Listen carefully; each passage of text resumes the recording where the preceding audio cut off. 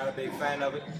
Me personally, I feel a lot of pressure in my toe in my knees.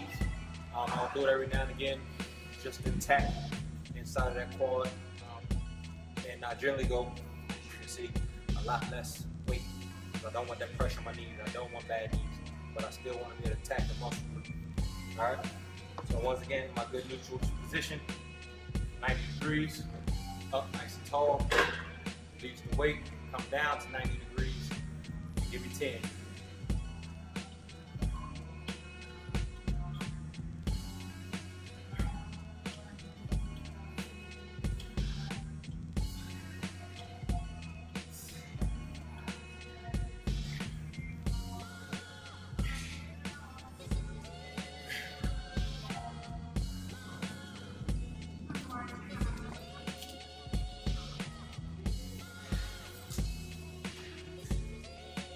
All right, on the leg press.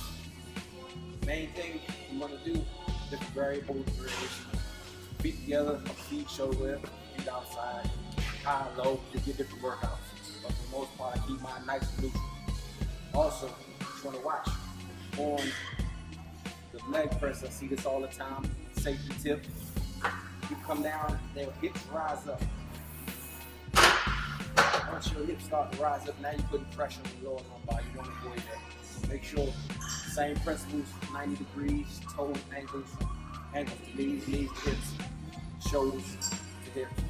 All right, so keep that 90 degree, that's the power angle. Push up and through, release the weight, get down, 90 degrees, push them up.